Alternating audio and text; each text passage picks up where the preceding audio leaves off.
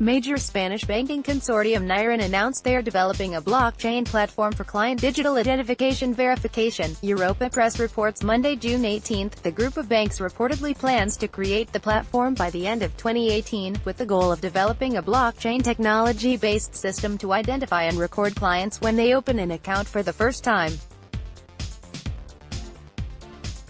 Niuron believes that the new blockchain platform will improve the speed of operations, reduce fraud, and prevent money laundering.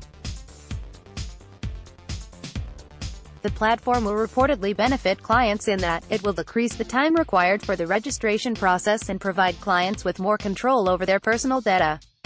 Once the platform is completed, clients' data will be shared between different banks and financial institutions.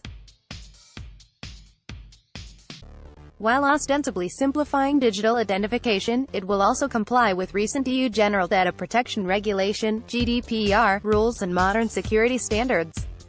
The Niuron consortium includes Abanca, Bankia, CaixaBank, Caixa Andalucía, Ibercaja, CaixaBank, Liberbank, Unicaja Banco, and CaixaBank.